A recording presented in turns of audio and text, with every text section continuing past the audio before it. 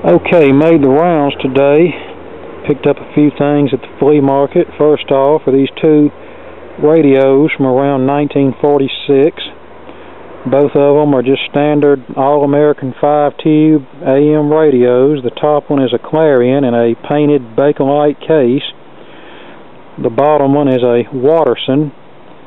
It's in a wooden case. It's obviously been painted.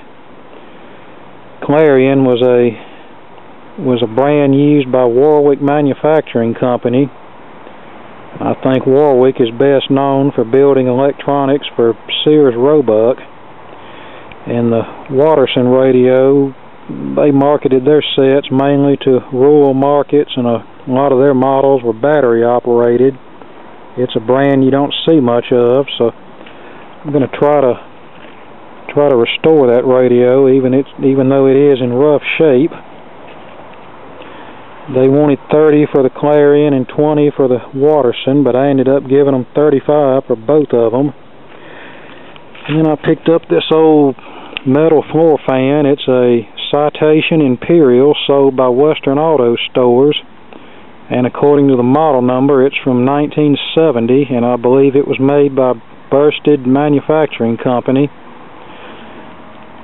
It runs, but it needs to be taken apart, cleaned and lubricated. But it's a nice little fan, just a single speed fan with the off-on switch here on the back of the motor. And then in the music department I picked up these 45s and this one album. I'm not really much into country music. I like some of it, but I'm more into rock, pop, soul, R&B, oldies from the 50s through the late 70s, early 80s. But I did pick up this Loretta Lynn album and this stack of 45s here for a quarter a piece, which is not too bad considering what most clowns are charging for these things now. Most of this is stuff from the late 50s through the late 70s with a few early 80s things thrown in there.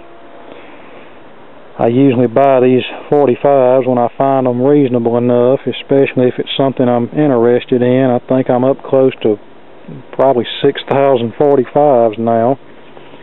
But anyway, there's my flea market finds for today.